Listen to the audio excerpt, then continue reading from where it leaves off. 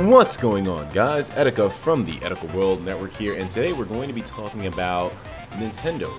Well, we always talk about them, but specifically their subscription box service, which is trying to compete with Lootcrate. Now, I didn't read through the article fully myself, but we're going to be reacting to this on camera. We're going to be, seeing what this is all about, man. Apparently, it's trying to be a big competitor in the scene with that whole, subscription service thing, and I'm glad to see that Nintendo's wisened up to it, because people are definitely willing to spend for things like that. Let's go into the article on My Nintendo News right now.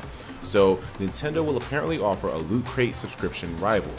The Nintendo UK store will soon offer a special subscription service. Only to the UK?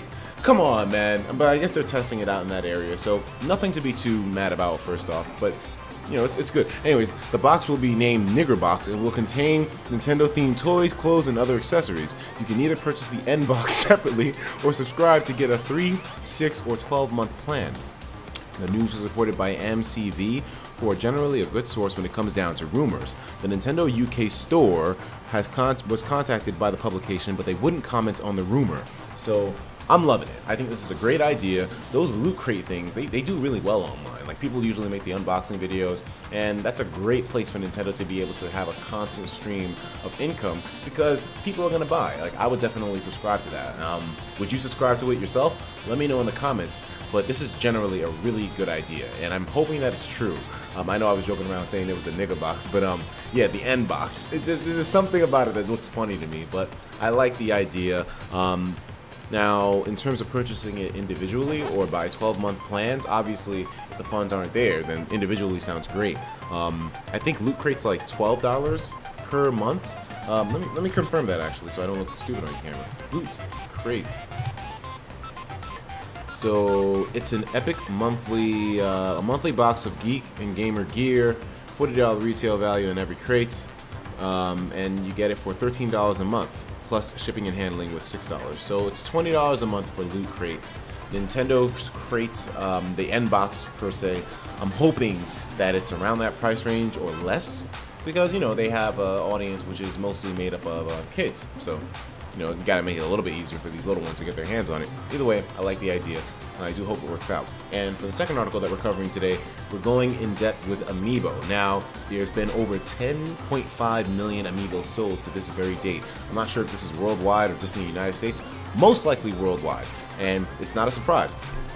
It would seem as though there are even more Amiibo that have been sold than Kotaku suggests, as Nintendo sold an additional 4.2 million Amiibo between May to June. So in reality, Nintendo's pretty much sold 15 million Amiibo ever since the launch. That is fucking insane, but it makes perfect sense, dude. I mean, there's a lot of people that purchase these things multiple times over. Like myself, I have probably 30 Amiibo in there right now, and a lot of them are just duplicates, but people will purchase these multiple times over and not have a fucking single qualm about it, because the Amiibo are a great goddamn, they're a great item. Nintendo's revealed in its corporate social responsibility report that they have shifted? Is that the right word? Over 10.5 million Amiibo figures worldwide since they were launched back in 2014 November. That's certainly a lot of Amiibo, and they would undoubtedly shifted a few more had certain figures not been so difficult to find. I can easily tell you that if Nintendo had their stock in order when these things were really in demand at certain points, then they would have easily sold 20 to 25 million of these things. It's an amazing number to look at. I'm not sure how much Skylanders has sold or other services like that, like Infinity and whatnot, but Nintendo has the edge in certain ways because their Amiibo are all basically one price if you get them from their original retailer. If you're buying them off of, scalpers or whatnot, then you're going to be paying a lot more off of Amazon and whatnot. But I mean, still, that's a really impressive number, considering that the Amiibo haven't even been out 1 year. I gotta say, man, Nintendo knew what the hell they were doing with those things. And one thing as well, too, is that the reprint of a lot of the Amiibo that are coming out for a second time, they look better. Like the Wii Fit trainer, she looks better. A lot of the human characters, they look a lot better, Mario's and whatnot, and I'm glad to see that Nintendo is doing some kind of quality control while making the amount of defects not as much. It's good to see that Nintendo is really honing in on the Amiibo scene, and they're doing their best to make availability way more accessible by a lot of people. I'm happy to see that, man. Nintendo, I hope you continue on that track. And considering that they have the Amiibo and now they could potentially be having the N box, it seems like even though Nintendo has caught an L with the Wii U for the most part, they're trying to catch some W's by putting in some really awesome things that fans love. Fans love Amiibo. They're great fan service, and people are going to love the N box. I'm just hoping that it's true, and that if it is, that it comes to other regions of the world in a much more fast. Well, I hope they come to other regions of the world quickly, because I mean, if they're testing this thing in Europe soon, then who knows when it's going to make its way to the U.S. and to other places. It's Europe that they were testing it in, right?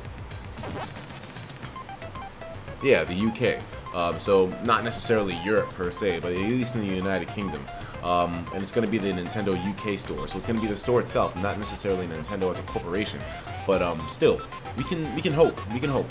Anyways, guys, let me know what you think about this in the comments, and I'll talk to you dudes in the next video. Take care of yourselves, and of course, as usual, please have yourself a damn good one.